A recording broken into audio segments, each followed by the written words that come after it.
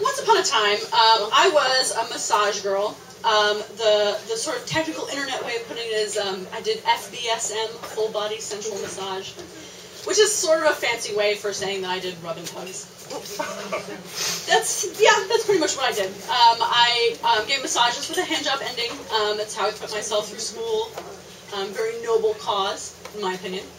And you know, I was maybe not that great at this, but it worked. And I didn't really feel like there was much of a spiritual connection to what I did. You know, it was basically like rub, tug, money. Yay. But occasionally I would make a connection with a client, and these guys became my regulars.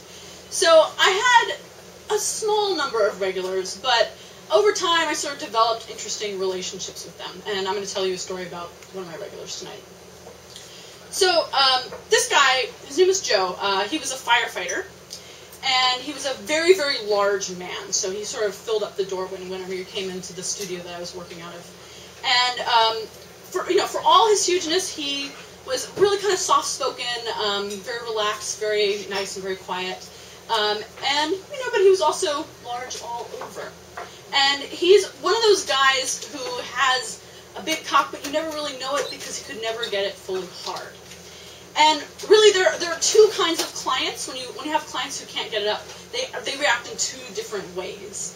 One is that they get angry and frustrated, and you really get the sense that they want to get their money's worth. That's not so good. The other kind of client who can't get a hard-on understands that actually an erection is maybe not the most important thing in the world, and that there's lots of other things you can do sexually to be satisfied and all that stuff. Joe, thankfully, was the second one. That's why he was a regular.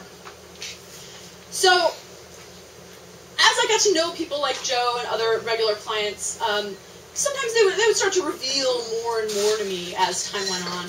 And they do this in sort of coy ways. And this is kind of one of the things about the fact that the sex industry in the United States is illegal, that you have to be sort of coy about what you're talking about. You can't say explicitly what sex act you will do for what amount of money. So I would have guys say very coy things like, I've always wanted to know what it was like for a woman. Which is basically a euphemism for, would you please fuck me in the ass? So Joe started dropping hints like that. And, I listened to him and I was like, I know exactly where this conversation's going. And then one day he showed up with a present for me. And actually this week I've been reorganizing and cleaning my apartment, and I actually found that present. So I have a prop, which I'm actually going to be able to hand out to all of you. So, this is a box of latex gloves. They're not just any latex gloves. Because he was a firefighter and he worked in emergency response, they're special blue latex emergency response gloves. And they say that they meet emergency medical examination requirements. So he showed up with this box of gloves. They're extra larges, not an extra large by any means. But anyway, so Joe showed up with his box, and I don't really have a use for extra large blue latex gloves, so I'm going to share with the crowd.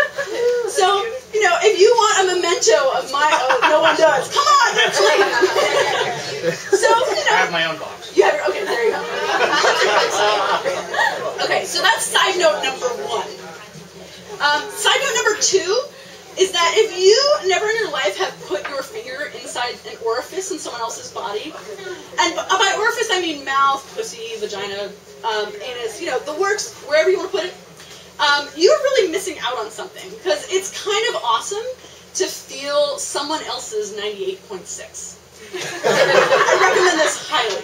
So, those are my two side notes. The gloves, 98.6, highly recommended. Put your finger in someone. Or start with yourself. This should all be professional. Okay, so back to Joe. So in my hour-long massage sessions, usually when I got to about 50 minutes, for the first 50 minutes they would lay on their stomach on my massage table, and I would do my thing. I have no training in massage, so I would just be like, right. So at 50 minutes I would say, do you want to turn over? Which means it's hand job time. And I always sort of felt like if I couldn't get him done, hand job complete, happy ending accomplished, out the door in those 10 minutes, I was not doing my job properly. But this time with Joe, when he came in the door with his box of gloves, I decided I'd been seeing him long enough that I would give him a little extra time. So I gave him more in the range of 15, 20 minutes. And so, we roll him over and start to move my hands down, glove up with this giant glove. I actually also had my own smaller gloves, but one of the things about being a sex worker is sometimes you have to kind of pretend to be coy and, like, not be like, oh, yeah, I've totally put my fingers in a guy's ass before. So I used his glove to make him feel better. So I've got my glove on, and I'm starting to rub around the external region of the anus, and basically the thing that happens with newcomers to this experience is that they're really excited about it, and then they get a finger in their ass, and they're like, oh my god, that's huge, that's huge. He did not do that. So Joe, I get one finger in, and he says more, and I slip 2 fingers in, so I get up to 4 fingers, and he starts to really grind against me, and he's saying, more, and I'm like, I have 4 fingers in you. And he says, there's more of your hand. So, I pull the glove up a little further, and I start to cross my thumb over. For those of you who have never fisted before, the key to it is that once you get to this wide part of your hand, that's where it gets kind of tricky. But you have to kind of cross your thumb over. That's the moment of reckoning when you decide to go in. So I cross my thumb over, and I start to slide my hand in. And at this point I'm thinking, this is going to be hard, and like he's going to want to stop.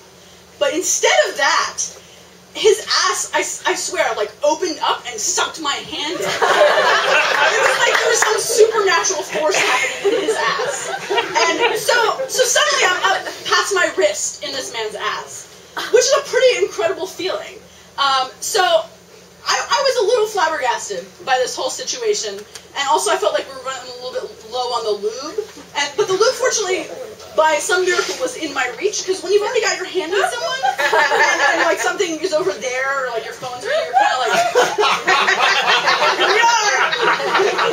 So basically, I get my hand in his ass, and I make a fist, and I rub my knuckles against his prostate. For those of you that don't know, you don't actually need a whole fist to reach the prostate.